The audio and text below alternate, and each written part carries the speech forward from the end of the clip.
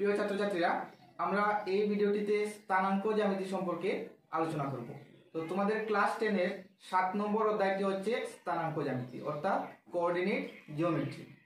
তো এই স্থানাঙ্ক জ্যামিতি বা কোঅর্ডিনেট জিওমেট্রি ম্যাথমেটিক্সের একটি অংশ বা ব্রাঞ্চ, যেখানে জ্যামিতির সাহায্যে কোনো একটি সমতলে একটি বিন্দু বা একটি বস্তুর অবস্থান নির্ণয় করা হয়। তো এই বিন্দু বা বস্তুর অবস্থান নির্ণয়ের জন্য আমাদের দুটি রেখার প্রয়োজন হয়, দুটি পরস্পর লম্ব রেখার প্রয়োজন হয়। এর একটি হচ্ছে অনুভূমিক রেখা এবং অপরটি হচ্ছে উল্লম্ব রেখা।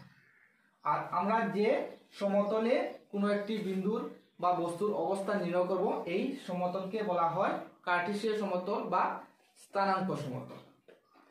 তো এই অনুভূমিক রেখার নাম হচ্ছে এক্স অক্ষ এবং উল্লম্ব রেখার নাম হচ্ছে ওয়াই অক্ষ। অর্থাৎ আমরা এই অনুভূমিক রেখাকে এক্স অক্ষ বলি এবং উল্লম্ব রেখাকে ওয়াই অক্ষ বলি।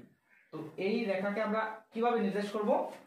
এক্স ও এক্স ড্যাশ হচ্ছে কি এক্স অক্ষ এবং ওয়াই ও ওয়াই ড্যাশ হচ্ছে ওয়াই অক্ষ। তো এই এক্স অক্ষ এবং ওয়াই অক্ষ যে বিন্দুতে পরস্পরকে ছেদ করেছে, এই বিন্দুটির নাম হচ্ছে মূল বিন্দু। এই বিন্দুটি হচ্ছে কি মূল বিন্দু।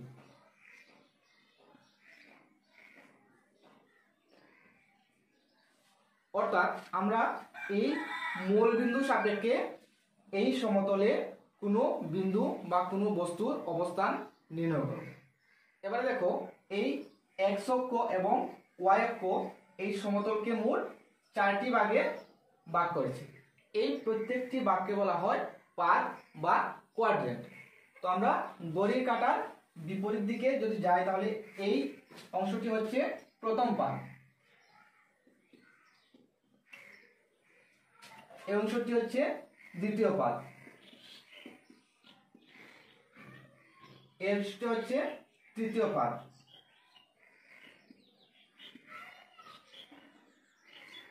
এবং এই অংশটি হচ্ছে চতুর্থ পাদ।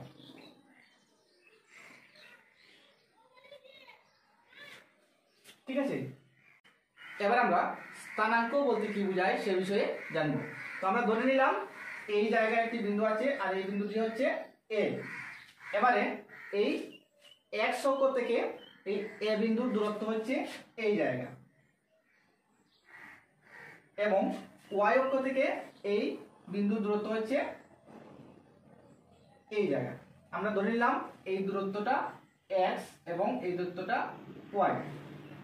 এবারে এই ওয়াই অক্ষ থেকে এই বিন্দুটির দূরত্বকে আমরা বলবো এক্স স্থানাঙ্ক বা ভুজ। আমরা লিখে নিচ্ছি, দেখো, এক্স স্থানাঙ্ক বা ভুজ। আর এই এক্স অক্ষ থেকে বিন্দুটির দূরত্বকে আমরা বলবো ওয়াই স্থানাঙ্ক বা কোটি। এটা হচ্ছে ওয়াই স্থানাঙ্ক বা কোটি। তাহলে আমরা যদি বলি এই বিন্দুটির স্থানাঙ্ক কত, তাহলে আমরা বলবো যে এই বিন্দুটির স্থানাঙ্ক হচ্ছে এক্স কমা ওয়াই।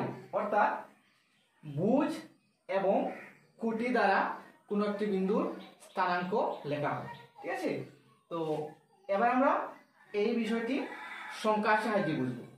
তো আমরা মূল বিন্দুর ডান দিকে ধনাত্মক সংখ্যা বসাবো, সে 1 2 3 4।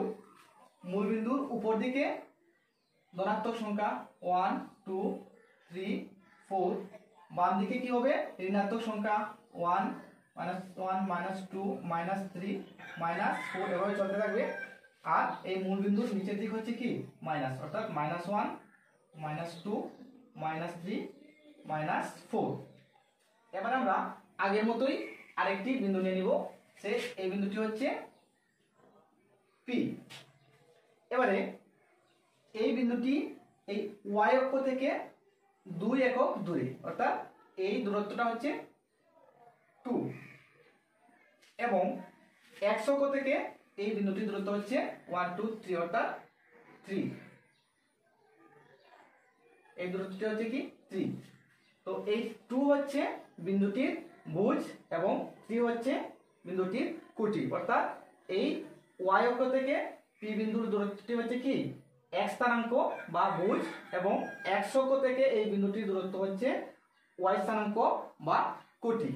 তো আমরা কি লিখতে পারি, বিন্দুটির স্থানাঙ্ক 2 এবং 3, এই 2 হচ্ছে ভুজ এবং 3 হচ্ছে কুটি। ভুজ অর্থ x স্থানাঙ্ক এবং কুটি অর্থ y স্থানাঙ্ক। তাহলে আমরা কি পেলাম, ভুজ এবং কুটি দ্বারা কোনো একটি বিন্দুর স্থানাঙ্ক গঠিত হয়। এবারে আমরা এই দ্বিতীয় পাদে আরেকটি বিন্দু নিয়ে নেব, সে এই বিন্দুটি হচ্ছে q। তাহলে এই q বিন্দুর স্থানাঙ্ক কি হবে, প্রথমে আমরা লিখব কি বিন্দুটির ভুজ, তারপরে লিখব কুটি। একটা কথা সবসময় মনে রাখবে, যখন আমরা স্থানাঙ্ক লিখি তখন প্রথমে আমরা x স্থানাঙ্ক বা ভুজ লিখি আর পরে আমরা y স্থানাঙ্ক বা কুটি লিখি। তো এই বিন্দুটির ভুজ হচ্ছে, অর্থাৎ এই y অক্ষ থেকে বিন্দুটির দূরত্ব হচ্ছে -3, তোমরা -3 লিখে নেব এবং x অক্ষ থেকে বিন্দুটির দূরত্ব হচ্ছে 1 2 2, তো আমরা y স্থানাঙ্ক পেয়ে গেলাম 2। তো এই q বিন্দুটির স্থানাঙ্ক হচ্ছে -3, 2, ঠিক আছে। এবার আমরা এই তৃতীয় পাদে আরেকটি বিন্দু নিয়ে নেব, সে বিন্দুটি হচ্ছে r। তাহলে এই r বিন্দুর স্থানাঙ্ক কি হবে, প্রথমে আমরা ভুজ লিখব অর্থাৎ x স্থানাঙ্ক। তো x স্থানাঙ্ক হচ্ছে এই y অক্ষ থেকে বিন্দুটির দূরত্ব। তো y অক্ষ থেকে বিন্দুটির দূরত্ব হচ্ছে -1 -2, আমরা এখানে কি লিখে নেব -2, অর্থাৎ এই দূরত্বটা হচ্ছে কি -2। এবারে আমরা কুটি লিখব। তো কুটি হচ্ছে x অক্ষ থেকে বিন্দুটির দূরত্ব। তো x অক্ষ থেকে বিন্দুটির দূরত্ব হচ্ছে -1 -2 -3, অর্থাৎ এই জায়গাটা হচ্ছে কি আমাদের -3, তো আমরা লিখে নিচ্ছি কি -3। তো এই r বিন্দুর স্থানাঙ্ক হচ্ছে -2 -3। এবারে আমরা চতুর্থ পাদে আরেকটি বিন্দু নিয়ে নিলাম, সে এই বিন্দুটি s। তাহলে এই s বিন্দুর স্থানাঙ্ক কি হবে, প্রথমে ভুজ লিখব অর্থাৎ y অক্ষ থেকে বিন্দুটির দূরত্ব। তো y অক্ষ থেকে বিন্দুটির দূরত্ব হচ্ছে 4, অর্থাৎ এই দূরত্বটি হচ্ছে কি 4, তো আমরা প্রথমে লিখে নেব 4। এবারে কুটি অর্থাৎ x অক্ষ থেকে বিন্দুটির দূরত্ব। তো x অক্ষ থেকে বিন্দুটির দূরত্ব হচ্ছে -1 -2, অর্থাৎ এই জায়গা থেকে এই জায়গায় -2, তো আমরা লিখে নেব -2। তো আমরা s বিন্দুর স্থানাঙ্ক পেয়ে গেলাম কি 4 এবং -2।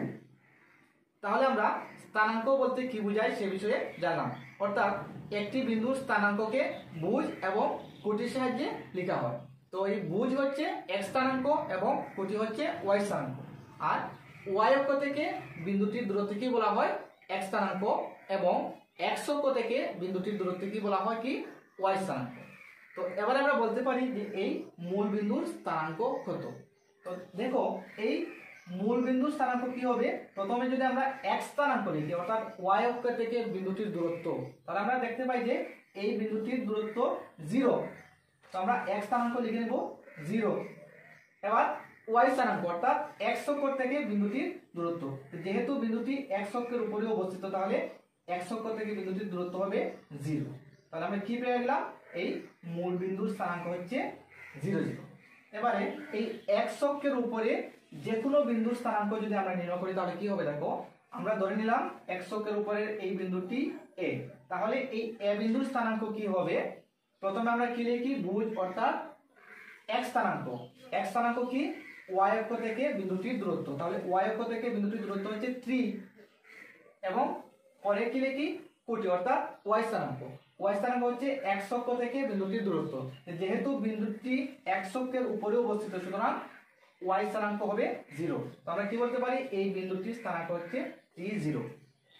তো এবার আমরা যদি x অক্ষের উপর যে কোনো বিন্দুর স্থানাঙ্ক নির্ণয় করি তাহলে y স্থানাঙ্ক হয়ে যাবে আমাদের 0, অর্থাৎ x অক্ষের উপরে যে কোনো বিন্দুতে y এর মান 0।